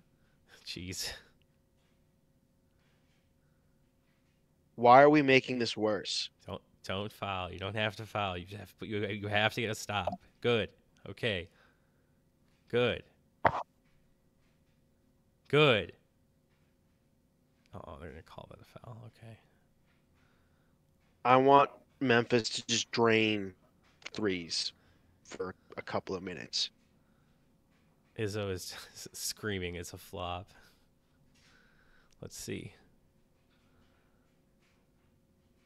Yeah, it is. Totally is. Maybe That's really good Jeremy defense. Fears Jr. shouldn't commit fouls if he's going to. That sucks. That sucks. 34 seconds. Also, the Gophers on CBS was kind of sick. Yeah. Like the TV for the Gophers was kind of sick. Good shit. There weren't a lot of people in the stands, was kind of sucks, but I think the Rutgers game took a lot out of the fan base for the season, of the momentum. What do you mean there weren't a lot of people in the stands? Like when all the crowd shots of the stadium that they like to do for those games. Yeah. Yeah. But I thought it was pretty bumping. no, it was good. It was good, but you know what I mean? It wasn't like, it's the away side that's always It's not not. as good. Yeah. It's like the home side is always packed, but like the away sidelines always, like, that's the hit or miss. Yeah, the away sideline was a little less packed. I'm glad you got to enjoy the seats though. It was a. Yeah, that's a good view too. I know, I really like those seats. So when my dad started buying seats on the quarters like that when I was in the marching band. Mm. And he was like, "Yeah, I really like that angle and that view of the field." And now I get why. Like, I get it, you know? Yeah. And you're like 20, almost 30 rows up, which is good, I think. Yeah, because I've got uncles with season tickets on the 40 on the away sideline that are like, one of them's like 9 rows up, and that's fine. And then one of them's 2 rows up. Yeah. You just can't see anything. It's just like you lose so much range of vision from there, I think. Yeah. Like it's cool. You get to It's say, I'm like in the when they second show row. like the Vegas stadium or the LA stadium and there's all those suites on the ground level, and I'm like, what are you even doing? Like, That's just fully blocked. yeah. You're just like watching the game in a suite on the sideline. Oh my fucking God. Memphis called the timeout. I saw that. Bro, Michigan State's kind of getting hosed by the officials. That's tough.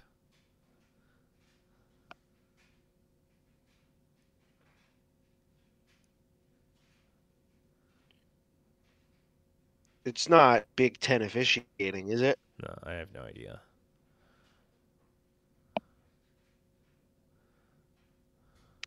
Can't wait for them to jump into a different basketball game instead of the CFP rankings.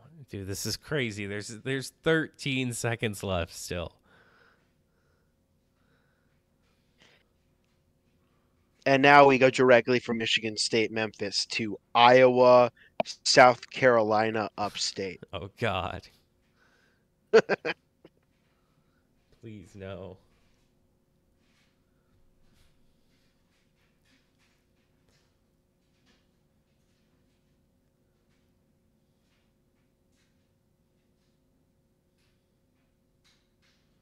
Oh, my God. There's some potentially good basketball games on.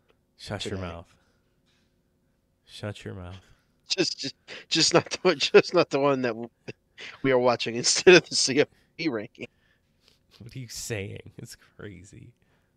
This game is over. It's an 8-point game with 13 seconds left. Just dribble it out. Fucking missed the 3. I just... Oh, God. It's done. All right, cut.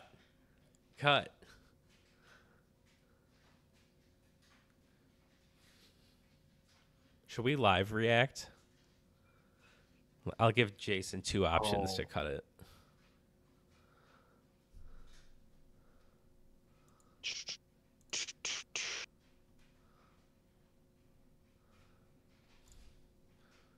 I'll give him the live react. Pretty sure that the only reason that they're airing that game instead of just going right to the CFP rankings is because UConn is in that tournament. UConn has lost twice in that tournament so far. Hmm. So it's like it doesn't even fucking matter. Like, why are we doing this?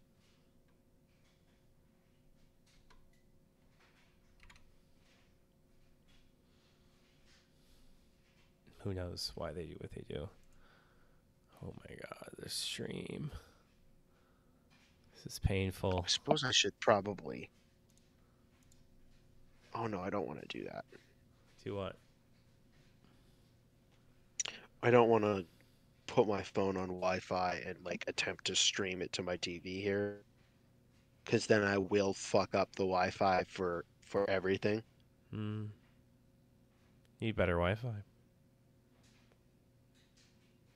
Usually it's better than this, but for like the last week, it's just been god awful. Tough.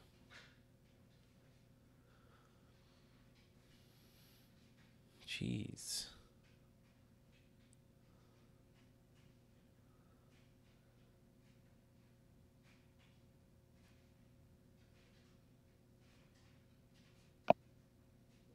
How is Alabama gonna get forced into this CFP? I mean, top I 12? think everybody's so worried about Alabama, but nobody's talking about Texas and Notre Dame. I think that's the real problem.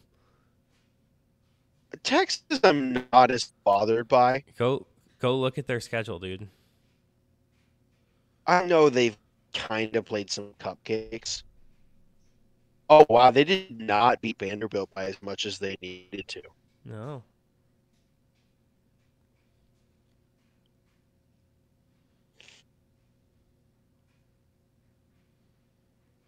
But they did steamroll a Florida team that nobody else seems to be able to figure the fuck out. Oh, I'm glad they And they have these quality meeting wins shots. against teams like Arkansas and Kentucky. Let's have these big shots of everybody at the meeting. Fun. Give me the ranking. Give me the ranking. I hope Texas loses to Texas A&M next week. Give me true chaos. Yeah, that'd be fun. Notre Dame has played anyone? Hmm? Hmm? Is Louisville still ranked? No. Okay, so the best team that Notre Dame has played is Army.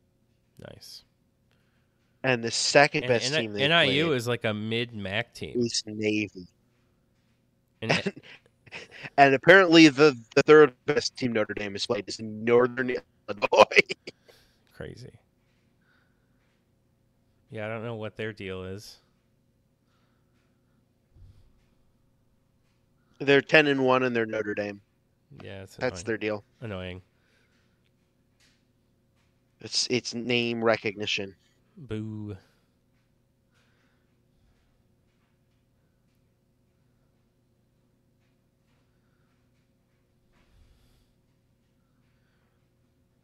It's just fun to see all these 2-loss SEC teams fucking Squabble. around. Squabble amongst each other. Fight for table scraps. God, I forgot Georgia Yeah, almost they lost like to added Kentucky. Texas and Oklahoma, and they look at the Big Ten expanding, and they're like, "How dare you?" Oh, okay, Colorado at 25, That doesn't feel too 24 Kansas State. It's kind of out of nowhere, but whatever. Kansas State is the first team off of both the AP and the AFC coaches poll. Then Illinois and UNLV. Hey, ranked win In for the that Gophers. order? Let's go. Illinois 23, UNLV 22. Then Mizzou. Oh, they really gave Mizzou a bump. Yeah. You know what that tells me? A&M They cut at 20. Army. A&M at 20, down 5.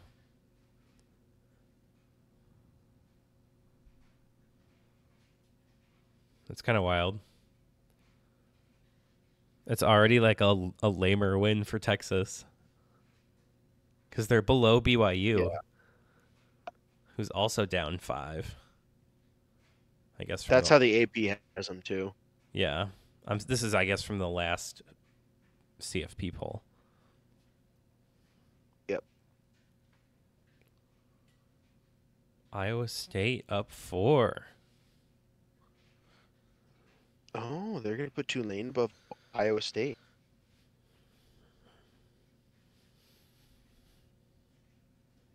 Tulane's sick. Tulane at 17. Just in general. Yeah, Tulane pretty sick. I'll give you that. Arizona State, let's go. Kenny Dillingham, right? Arizona State's 16. Yeah. All right. So they're going to keep Ole Miss higher than they deserve to be, probably. South Carolina, 15.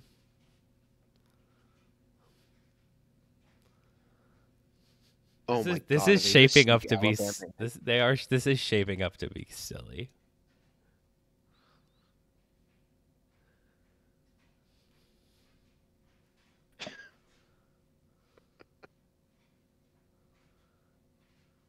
It's too late, Griff. You got to ride with it, buddy. Ole Miss at 14.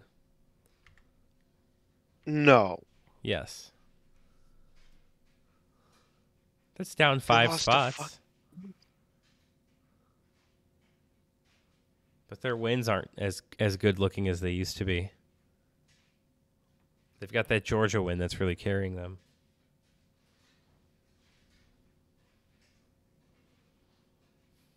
They're going to put Alabama in the top 12. They're going to do No, it. they're right here. I bet you they're right here. There they are, Alabama, 13. They wanted to. You know they wanted to. They left them at 13. They're leaving the so they door can open. Sneak them in this week. They're leaving the door open. If they win the SEC or whatever, right? Like, sure, of course they're in. Yeah. At that point, they're in. Yeah, duh. But they don't need to be 13 for this. Clemson 12? SMU, right? No. Well, SMU's 9 in the AP. Oh yeah, well then, good. I was like, I don't know, the Alabama thing's Clemson 12. The Alabama thing's throwing me off. I didn't think they'd actually leave the door open like this, just a crack. Well, one of those two ACC teams is going to get bumped. True. That's okay. Because Alabama's going to win this week. Sure. Against Auburn, right? Yeah, it's the Iron Bowl. And they're going to be like, well, Alabama beat Auburn by a lot, so we got to bump them up. I'm glad they're keeping Indiana in, though. For now. No, If that's who they bump, I'm going to lose my mind. No, they're what? Stop. They're already at 12. They're like locked in, though, right? They play Purdue this week. Oh, yeah. They're fine. Boise State. 11? Speaking of Boise State, you want another Gene T stat? Yes, always. Where was it? Let me find it.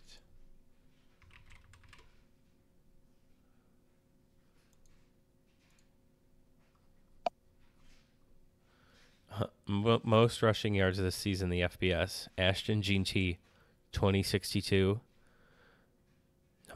Number 2, Ashton Gene T after contact, 1512. 3, Caleb Johnson, 1492.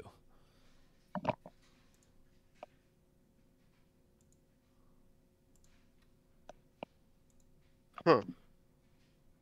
That's crazy, honestly. Indiana's 10. Which is That feels fair. fucking embarrassing. That feels fair. I want them to be 9. I think you're No, SMU's probably 9. right. I think but that's correct.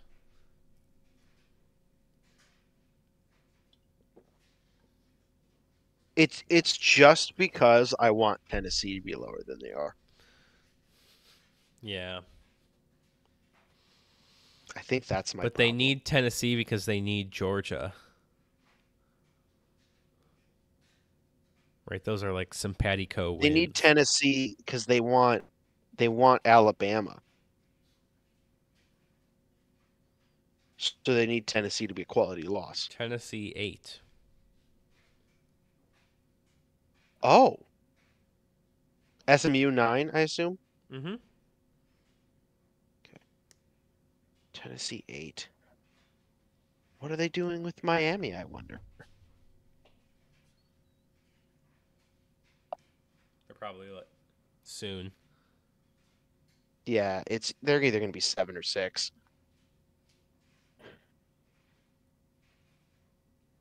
Georgia 7.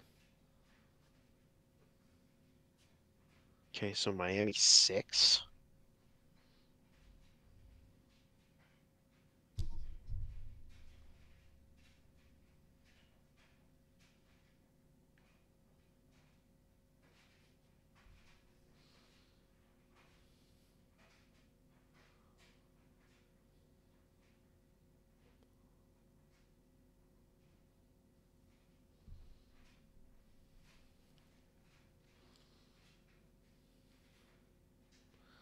There's Miami.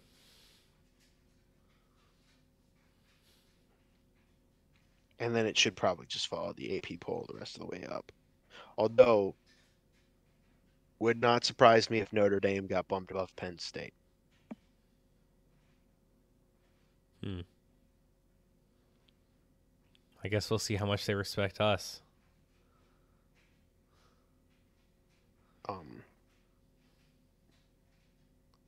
I don't know that the college football playoff committee knows who we are. Chill out.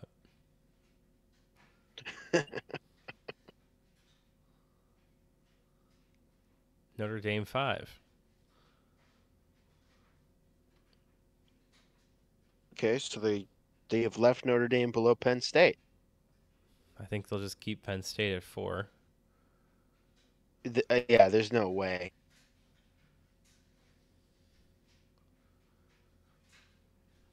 They'd have to bump Texas, and they're not doing that.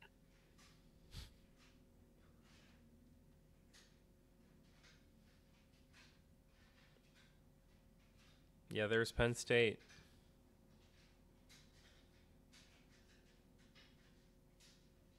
Then Texas. As expected. And then I think it's Ohio State and Oregon. Yep. It has to be. Cool. You can't put Oregon below Ohio State for sure. There you go. So as expected at the top, some minor surprises. Arizona State technically in.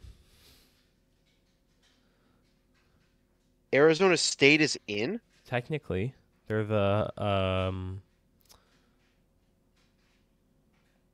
they're like the highest whatever Power 4 conference runner-up or whatever. Clemson's the first team out.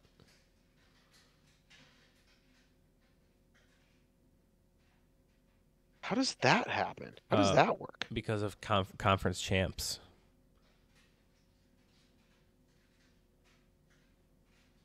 I don't know. They were explaining it earlier. I don't pretend to understand. I'm just looking at the bracket they're putting up.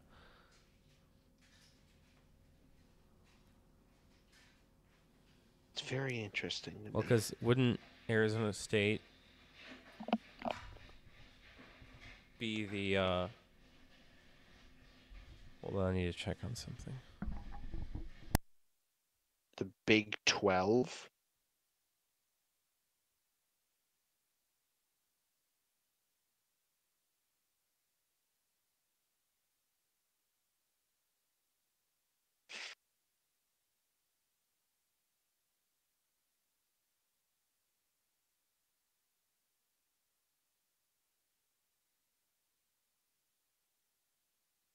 They do currently lead the Big 12.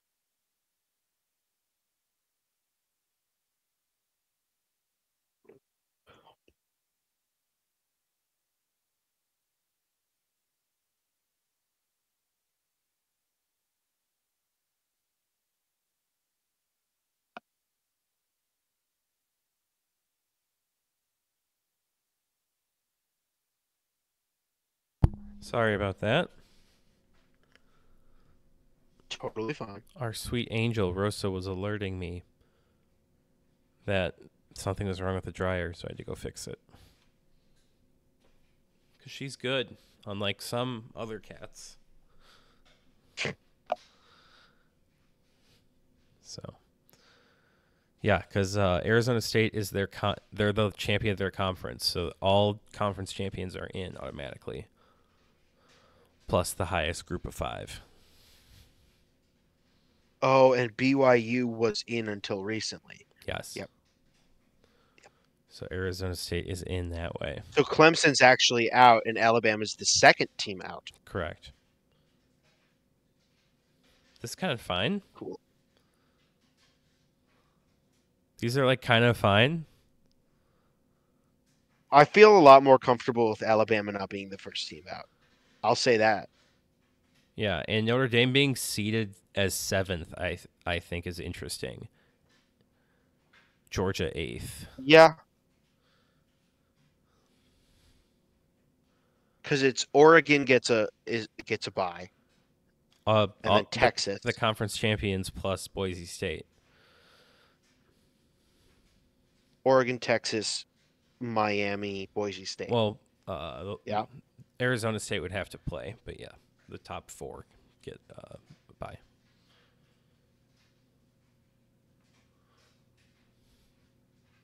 Yeah, and Boise State gets it over Arizona State because they're higher ranked. Yes. And they deserve it. Yep. But yeah, this is just like the first time that like really matters to start talking about because it's the last week of the season here. And it's so confusing. Yeah. So, but honestly, I think we can kind of end it with they kind of got it right. Like these are fine? Question mark. These do mostly feel fine. So, yeah. I have some small gripes here and there, but it's pretty much fine. Yeah. Well, and I'm pretty sure my small gripes are just homerisms. Well, those are the best kind. Yeah, like Indiana should be 9. Sure. I mean, I'm in, but I'm not. But I'm fine with 10. I think. I'm fine with 10 too. I just think Tennessee should be lower. Yeah, sure. I could see them flipping Tennessee and Georgia around. You can see them putting Tennessee above Georgia. No. Like using Tennessee to like put Georgia higher and pushing Tennessee down, like the loss. Oh, yeah, sure. I could do that. That was their opportunity to really do it. But I think they drop Ole Miss a proper amount, and that's, I think, good. Yeah, I mean, it's like close enough.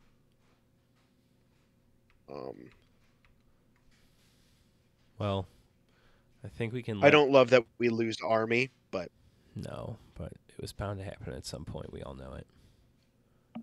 Yeah, as soon as they lost to Notre Dame, they were no longer real. Well, which is a shame because they played a great season. Totally. I think for Jason's sake, the listeners' sake, we should end on the nice little palate cleanser that maybe the rankings committee didn't do a terrible job. Yeah, I think that's fair, and I think that is a good way to end it. Hopefully, let's talk about CFP rankings committee did fine. Hopefully, I'm driving back to Minnesota from Chicago with an axe on Sunday. Sounds like a good idea, like a good plan. Say bye. Like something I would like. Ope.